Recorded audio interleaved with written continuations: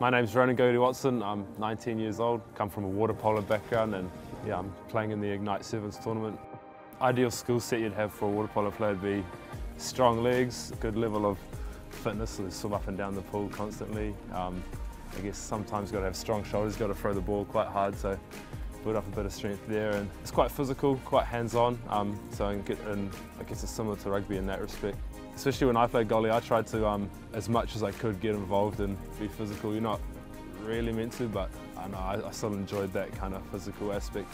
Playing last week kind of was my first experience playing sevens, and yeah, I definitely feel, if you're a good athlete, if you have the right kind of physical tools, I guess you could succeed, especially if you're fast, strong, a lot of open space. So yeah, you don't necessarily have to be, have that traditional rugby background. You can, if you've been good at another sport that has similar crossover skills, yeah, I feel you could do quite well.